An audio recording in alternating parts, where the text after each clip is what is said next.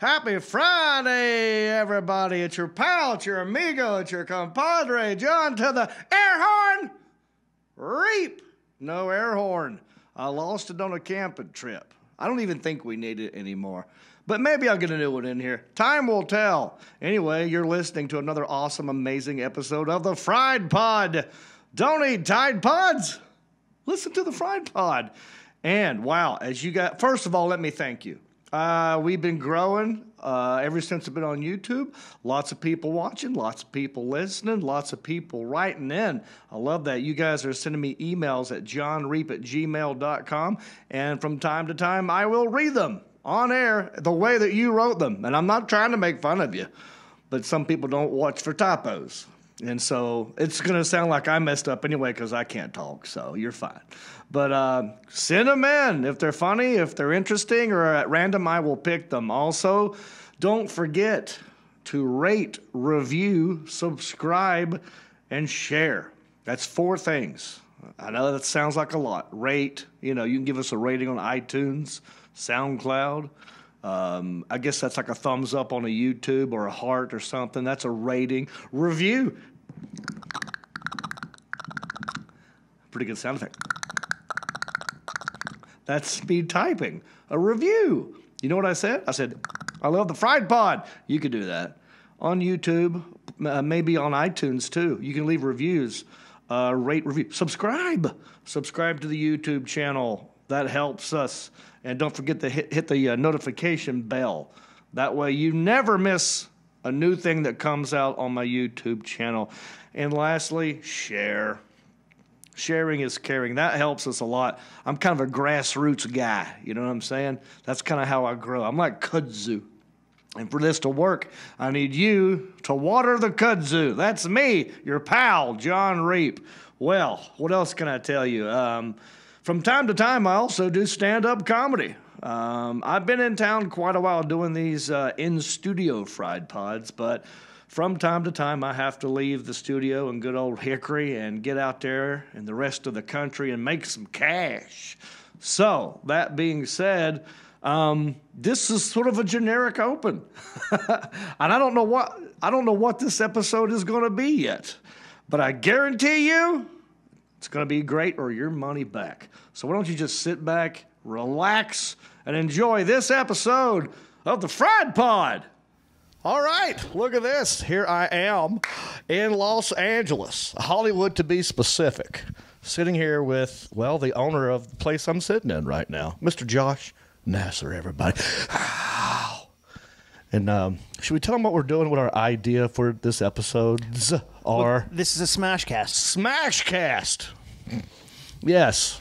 Mine is called Getting Ready with Josh Nasser, where I interview doctors, lawyers, celebrities, famous comedians, successful comedians, amazing comedians. Oh, geez. And I find out what they do on a macro and a micro level to get ready for success, whether it's when you do Last Comic Standing, when you shoot a special, when you do late night, right. When you're doing hours. Like, what do you do exactly? Because some people eat, some people drink, some people don't talk to people, blah, blah, blah. Yeah. And I'm finding the through line of what all successful people do. And what we don't realize, you're literally in the top 1% of your profession. If you think about it. Yeah. There's not many headlining, touring comedians in the whole country. Yeah. I mean, 1,000 that work consistently wherever you go. True. I'm still featuring. I'm not. So I want to talk, and I like to find out, I'm like, what do you do? Yeah, yeah. And that's it. Like, I can understand if you live in L.A. or New York, and you go, oh, I want to get into TV. Right. Like, what made you go, oh, that's... I didn't know if it would work out. Did you know what it was, though? Like, I didn't have any concept of what it was. I just saw the TV. I'm like, oh, I want to do that. Well, I knew that my dad, we loved watching, comedies on television, and this is going to sound weird, but one of the first ones that we all watched together and loved a lot was Bill Cosby. Mm-hmm. Bill Cosby himself, before all the raping and the drugging. Yeah, no, actually, it was actually during it, but we didn't know. That's right. But we didn't even know. No, that's right. Before he got busted. Yeah. But so I was like, well, that's what my dad likes. So I'm going to do something like that. I was good at being funny. I didn't know how to make it into a job. And I liked television. I liked Jerry Lewis, black and white Dean Martin movies. Pretty Lady. Yes. I liked, cartoons, Little Rascals, and then Steve Martin. So you just walked in the direction of it. I was just like, once I got to honestly, okay, I'm going to back all the way up then. Yeah. How far back do you want to go? I like to go back to when the first inclination, when you Yeah. go, ooh, I want to do that. You know, like, ooh, that's what I'm going to do. I think the first laugh I got where I felt like, ooh, this is good, I want this to happen all the time, was probably around the 3rd grade. I had a teacher named Miss Hampton, and I forgot exactly what it was. I think she said something like, "John, you better be on your P's and Q's." All right, and I just took a piece of paper out and wrote the letter P and Q, and then I sat on it in front of the class, and they just all started laughing. And then she was like, "Okay, well, no one's done that. Give me that. Just behave, you know." But I remember going like, "Oh man, I got her," and they all liked it. I'm going to do that again. What am I going to do next time? And you were self-aware enough. See, I feel like, and this is crazy, I feel like I woke up at 40 years old. Oh, yeah? Like you were self-aware enough to go, I did that, then that got me that laugh, and I want to do that again. Yeah. It was sort of instant. But I didn't think of it as a career, though. No. But you just knew that turns into that, so I'm going to do that again. Yeah. It's kind of like when you feed a rat and he'll hit the triggers. Yeah. I had a gig in somewhere like in Bemidji, Minnesota, or Fargo, North Dakota.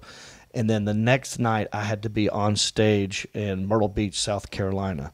And I couldn't afford a flight. I knew I was driving. And I looked at the map before GPS. I opened up a map. I'm like, I think I might be able to pull this off. And so I was done with my set in, let's just say, North Dakota. Thank you, good night. I said, hey, can I get paid before the show? Because I'm really going to finish my set and walk off the stage and get in my car and start driving. And they're like, yeah, sure, whatever. So thank you, good night. I walk out the door. I literally get in my car and drive. It's ready to go. I go all the way to South Carolina, and I pull in with about an hour to spare. No time to go to the hotel. No. I went straight to the venue, driving all night. My face was white. My eyes were red. Another comedian looked at me, and he had known me before. I used to dance a lot. Mm-hmm. I used to be known as the Hickory Dance Machine. I used to come out dancing. Yeah. I swear to God, Josh. I used to come out making fun of dancing by dancing. I've done that. I used to come out dancing. It's fun. I used to come out high energy, dancing. Come on, everybody. I mean, I can see it. Well, if you got the cheerleader blood in you, that's the thing. It was so bad. But and now I should show you old videos of me doing the dance stuff. Okay, that you need to put up. Okay, I might do that. Or you open have you released your spot? Oh, you released it? It's out right now, but there's no dancing on it. I would put that in the very beginning. You know what? It's hilarious to show them. Yeah. I want to show you. I bet. Okay. Just your fans would love to see that. Yeah. I mean, they would be like, "Are you kidding me?" Well, it started off as an accident. Like when I first was featuring at Good Nights, they liked high energy, anybody to get the show pumped. It's So I come out to music, and I wanted to start to just go along with the music, and people started clapping, and I was like, okay. And then I just started doing like a shovel dance, to that song. Can you dig it? We can dig it. Can y'all dig it? Yeah. I was doing it to that song. And then I started thinking, well, that's one dance. What other tools can I do? And then I did a rake, and then I did a mop, and then it got really advanced. My favorite one, I made up like 6 of these things. My favorite one was called Any Guy in the 1900s Washing Women's Laundry Dance. It's very specific.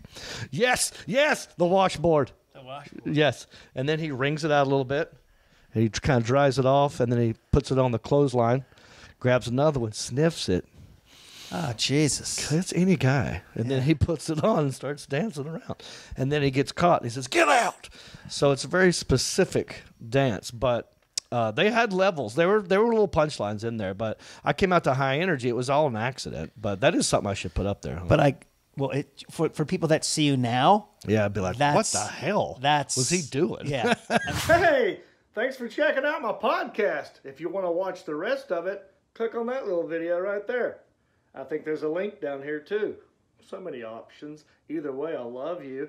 And thanks for subscribing. And bicycle.